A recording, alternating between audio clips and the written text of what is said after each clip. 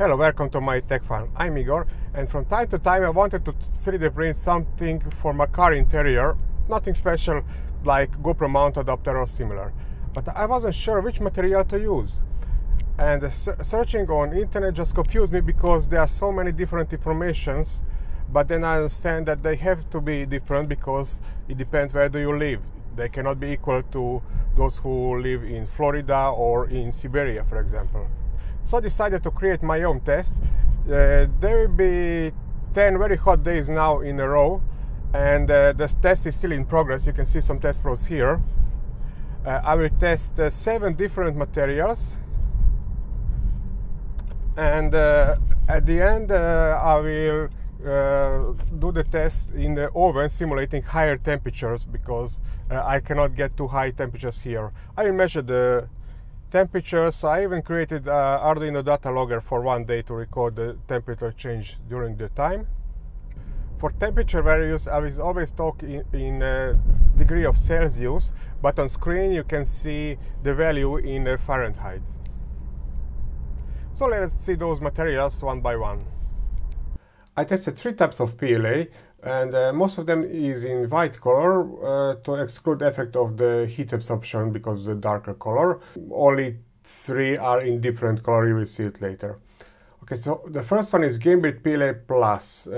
I have both in white color, PLA and PLA Plus, but I use this version because its heat deflection temperature is 55 degrees Celsius, 5 degrees higher than the regular PLA.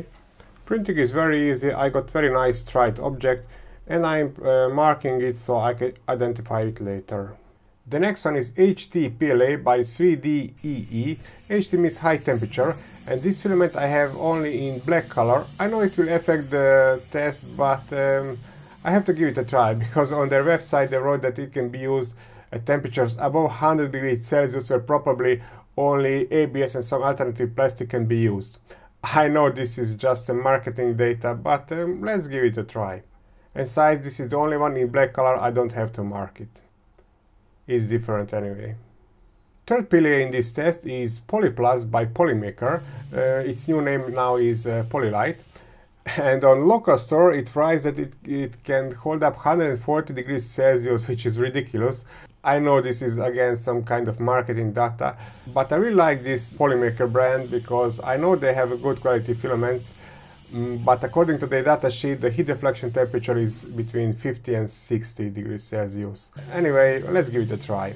And this filament I have only in green color, and this means I don't have to mark it because it will be different from the other materials in this test anyway. Fourth filament in this test is PETG by Hertz in white color.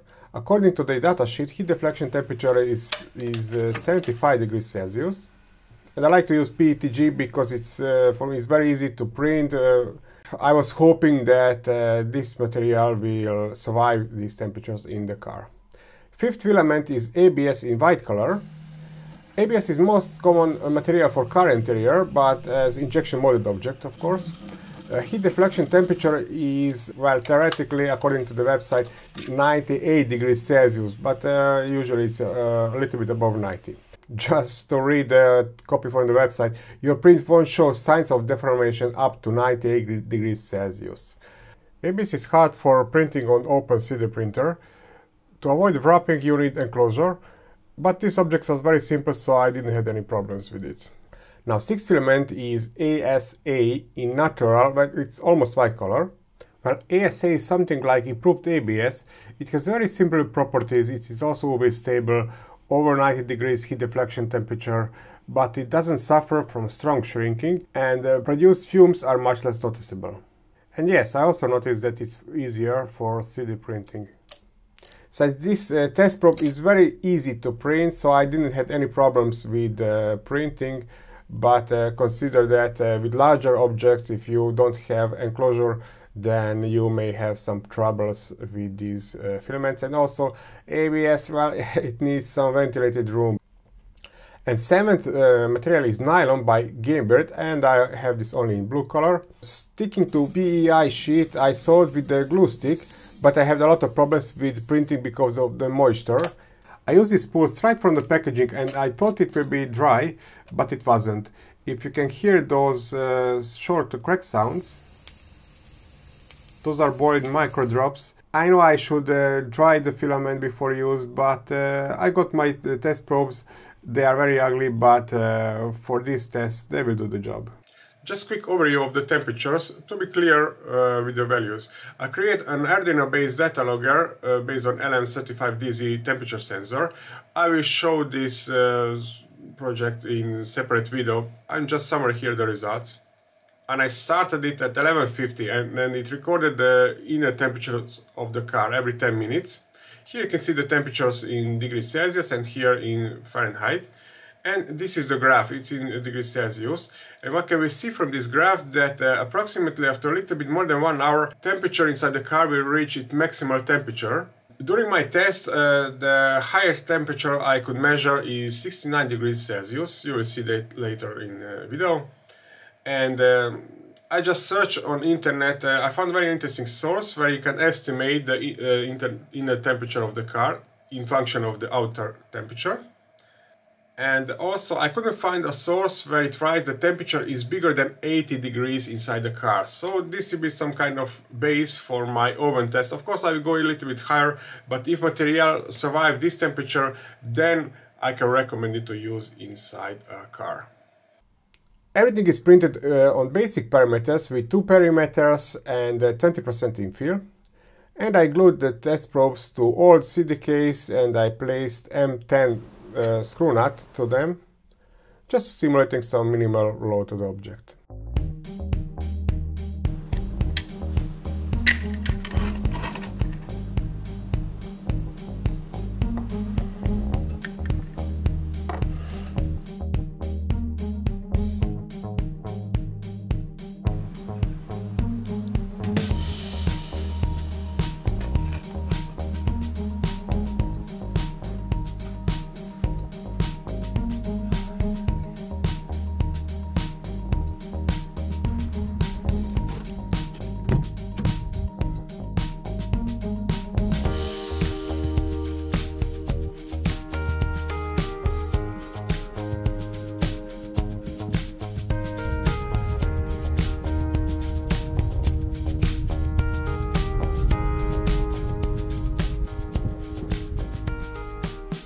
This is the first day, approximately 34 degrees Celsius outside, and 3 out of 7 filaments are already failed.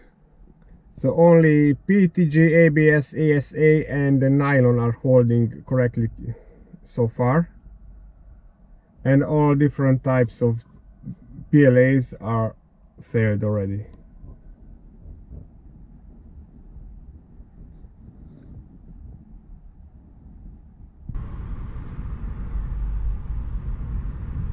This is the second day. Also it will be very hot day today. I'm on my workplace now. Usually I'm searching for some shadows here in parking place, but now I left it on the stronger sun, and in that direction is the south, so it will get the hottest sun. 33 degrees Celsius. It's noon.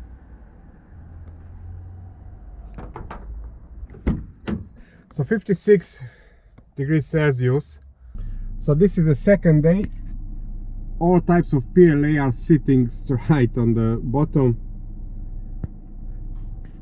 and PET, ABS, ASA and nylon are still holding quite tight. Not sure, maybe I can see some minimal stomach on PETG.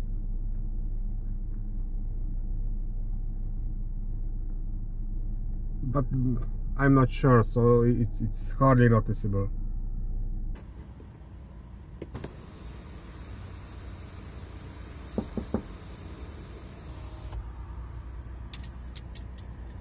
It's day 3, absolutely no clouds, very hot day, and it's 1 o'clock. I'm not leaving yet, just checking the temperature, the highest temperature today, and it is 65 degrees Celsius with open top window.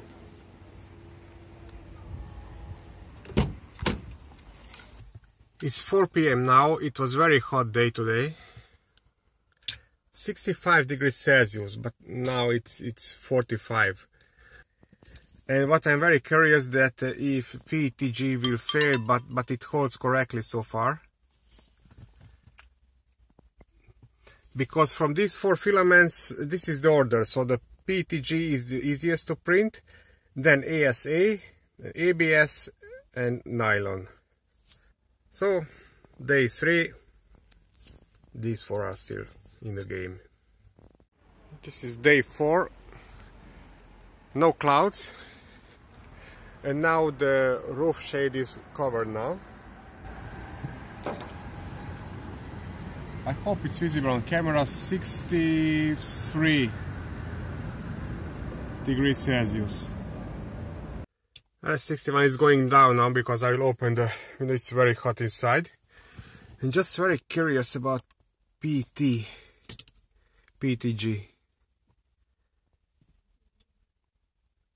I'm not sure is it visible on camera. There is a minimal stomach here. So maybe it's a little bit too much for PET, but it looks okay. And the other, yes, ABS, ASA, they are completely striped, so they can handle this temperature so far.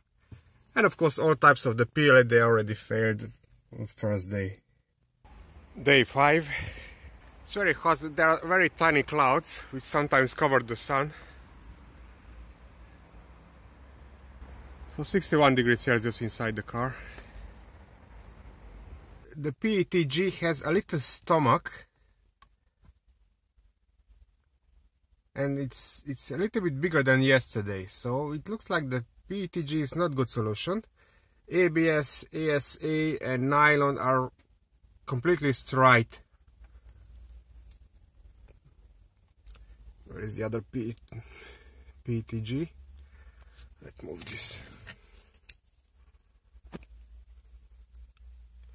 Yes, definitely there is a stomach on PETG.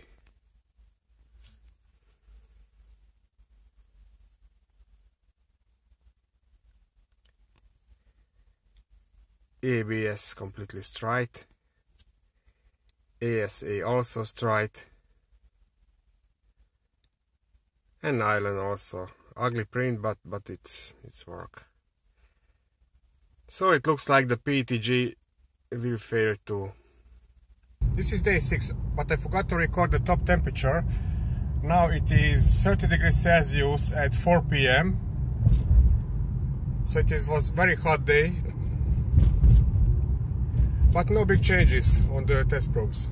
It's a day 7. This is my wife's car. It's 11 a.m. I'm here with my daughter because we have here the seat for a kid, and we will be on the playground approximately 2 hours. It will be a very hot day. We will see what will happen today with these test probes. Will be any changes.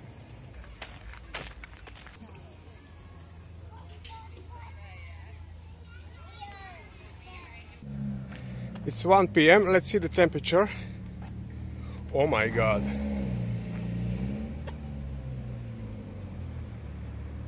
$69. Wow. Outside 34 degrees Celsius.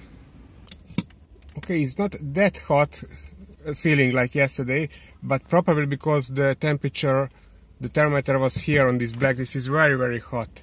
So probably here it would be a little bit less, but let's analyze the probes. Most important is the PETG. There are no changes compared to the yesterday.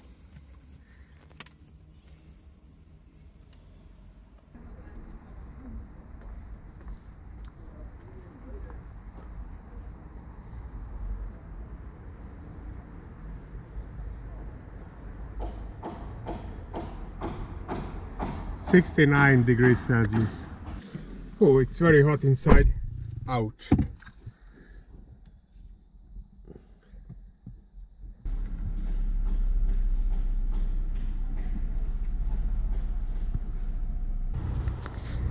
It's still day 8. I'm in a supermarket. There is a parking in a shadow, but I'm leaving my car on the strongest sun because of this experiment. 2 more days. This is day 9. I'm not leaving yet, I'm just recording the top temperature because it is 1:30 p.m. 64 degrees Celsius. Outside 31 or 32. So it's 3 p.m. It's still very hot, 62 degrees Celsius. But now let's see, are there any changes on the test probes? Ah, it's a little bit bigger. So day 9, now the PETG stomach it's obvious.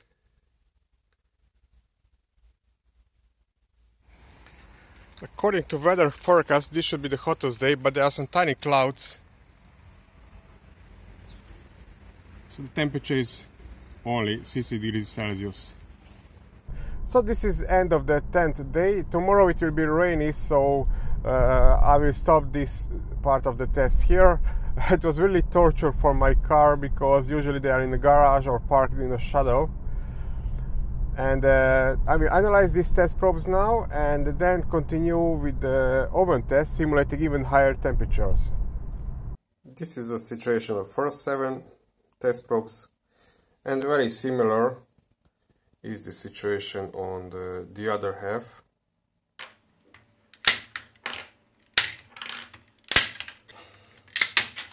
So these are those test probes in this order approximately. All 3 types of the PLA failed almost equally. And now here starts the interesting part. PETG. I can definitely see the deformation on PETG. Maybe I can illustrate it with the caliper.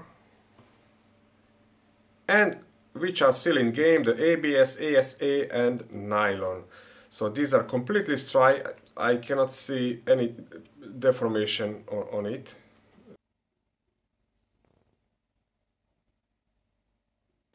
PETG, ABS, ASA and nylon, same here. And just to be sure, this is one test probe, a little bit different shape, but this is resin printed with SLA.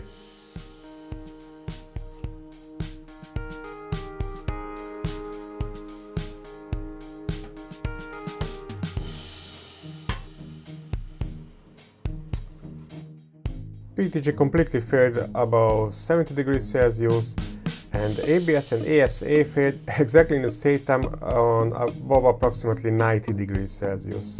And nylon survived these high temperatures.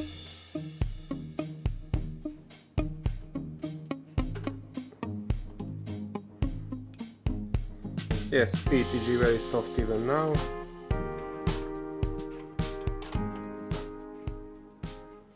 ABS is now already hard. ASA also. I believe these 2 materials are very similar from this aspect. And yes, nylon hold tightly. Perfectly straight still.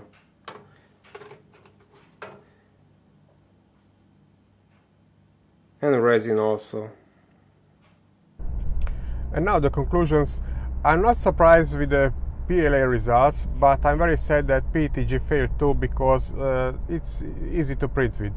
And from these 3 materials, ASA, ABS and nylon, I will use ASA because it is easier for 3D printing. But for bigger objects, it's not so simple, so you still need an enclosure.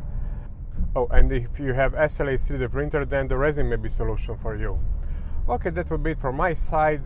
Thank you for watching and drive safely. And now let's find some shadow finally for my car.